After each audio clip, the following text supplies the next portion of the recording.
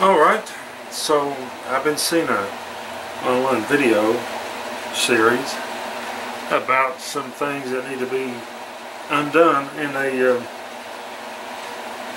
transformer configuration. And I forgot the name of it right offhand, so but I'm going to go on with my series, or this video we should say, and just do some drawing right in front of you, and plus minus, but I don't know what stated those two backwards, but we'll just let that fly to you.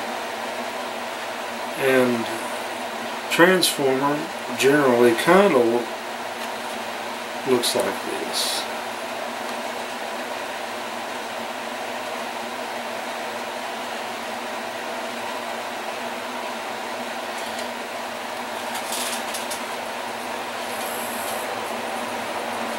Okay, so we'll continue on with our negative and plus here.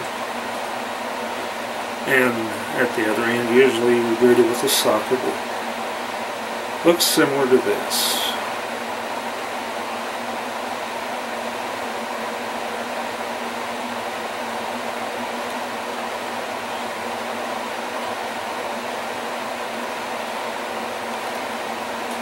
And I know that the wider prong is the negative, but I don't know if I have it on the correct side of this drawing, so we'll go from there. My understanding is what I need is what's going on is, and it needs to be eliminated, is this. Here we have, just by chance, we have the green marker,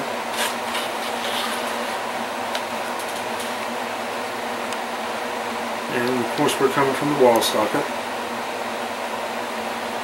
and going down to this prong, which is correct.